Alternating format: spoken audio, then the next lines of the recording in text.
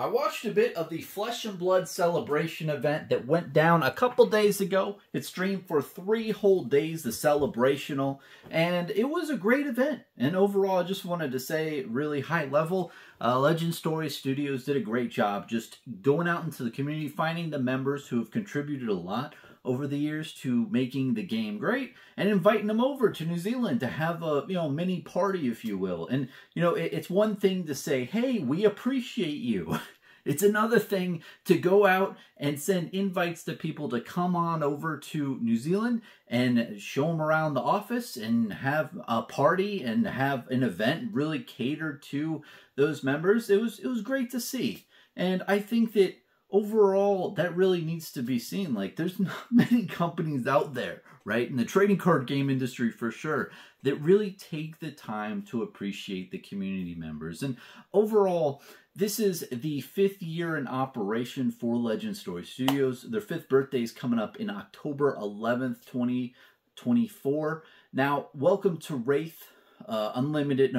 Welcome to Wraith Alpha came out in October 11th, 2019, so that's technically their birthday. But if you think about it, right now in January 2024, it's essentially like their 5th year in operation, if you will. Like, it's not yet their birthday because that's when the box came out, later on in October. But, they had to work on the stuff before the cards were printed. So in a sense, this is like their 5th year, even though it's not their birthday.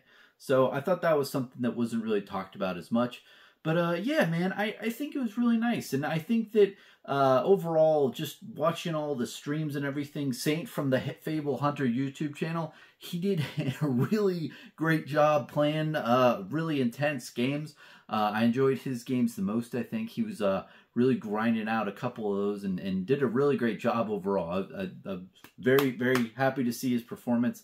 Brody Spurlock ultimately took the cake and crown and was able to win the whole thing. His games were also very good. The way he shuffles his cards is ridiculous. Like, the way pro players can shuffle their cards super fast like this thing, it was nuts. I don't know. Maybe I'm just an old bastard.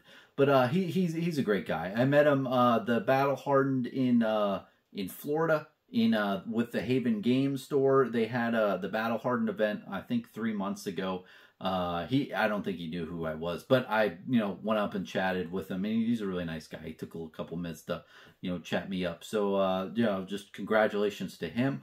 But overall, yeah, man, I don't want to talk too much on this subject, but it just seemed like a very Willy Wonka-esque nature of, golden tickets were sent out and say, hey, come on over to see the factory. We want to give you the tour. We want to, show you the best New Zealand has to offer. And it was just great to see that they really do care about the community members who help them succeed overall in the long run, and just really just want to show that they really care.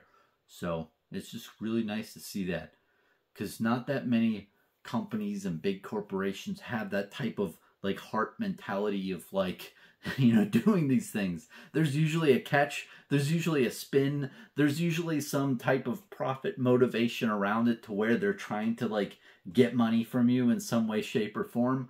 But this wasn't that. It was just Legend Story Studios saying, hey, we've made it 5 years in operation. This is a huge event, or this is a huge milestone for our company, and we want to show our appreciation by inviting a lot of people over. So it was really great to see. I'm really happy to see that was going on.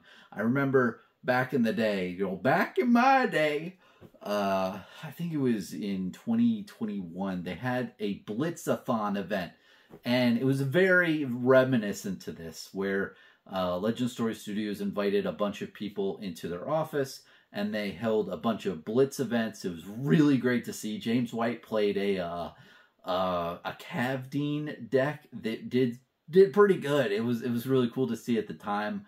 And just the whole concept of, celebrating their success and just seeing, celebrating the game.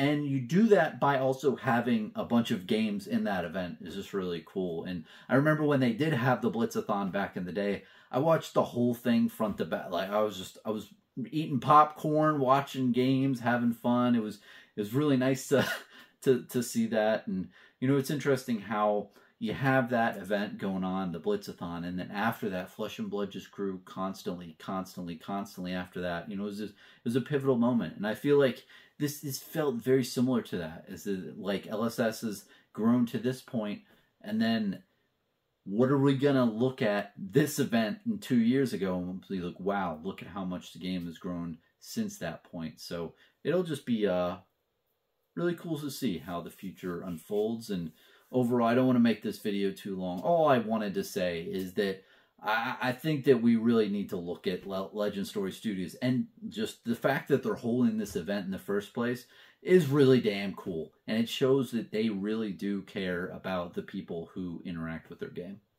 That's it, really. That's all I really wanted to say. Cheers, man.